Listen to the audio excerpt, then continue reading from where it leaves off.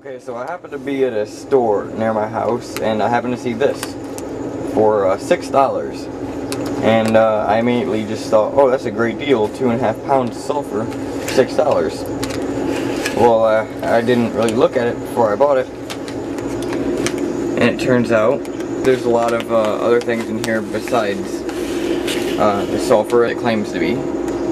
So I'm going to show you a way to separate these.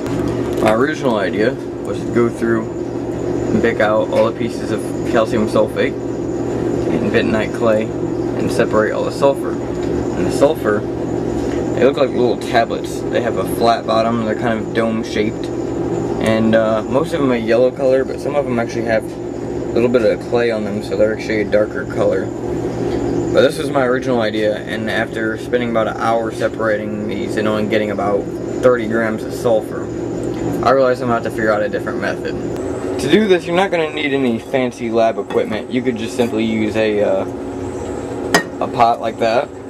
I'm using this blender top right here to blend stuff in, just because it's nice and large. It's got a pouring spout and a little sifter, and then I got my sulfur mix here, and then I just cut the top off of this jug, and you'll see what all this does here in a minute. What I'm going to do is I'm just going to dump sulfur mix in here. I'm going to get a good amount. Now when I dump this in, it's going to turn a really dark red, kind of brown color actually, and it's going to look kind of funky, but that's okay. That's actually a good thing if we want to get that out of there. Now, if you know anything about elemental sulfur, is that it does not dissolve in water. And neither really does the calcium sulfate. It doesn't really dissolve in the water that much either. But it does break down and it softens a lot. And that will allow it to pass through this sifter or this screen here. Here it is after a few minutes of stirring, and as you can see, it's a really nasty color. And then when I stir it up again, you see it all float to the top, and it sinks back down. And this is ready to be filtered off now.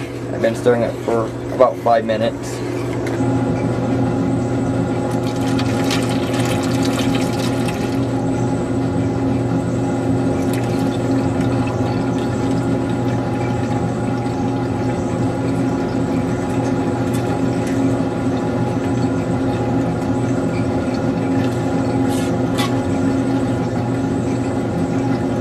Now, as you can see, it looks like a mess.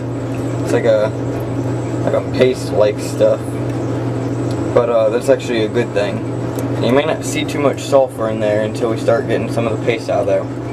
So what we got to do is just take our water here and just keep pouring it through and just keep mixing it. And over time, after about 5 minutes, usually shouldn't take more than 5 minutes, we'll separate most of it out.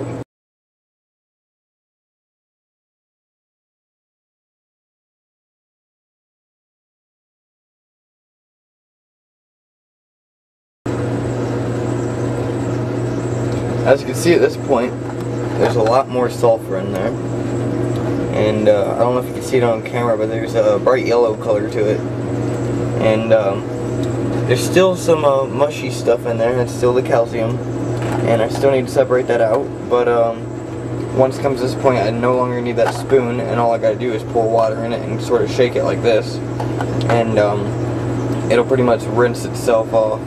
Okay, here it is after I've done the step twice. And seems to be about 50 grams, maybe a little more, maybe a little less. Alright, thanks for watching.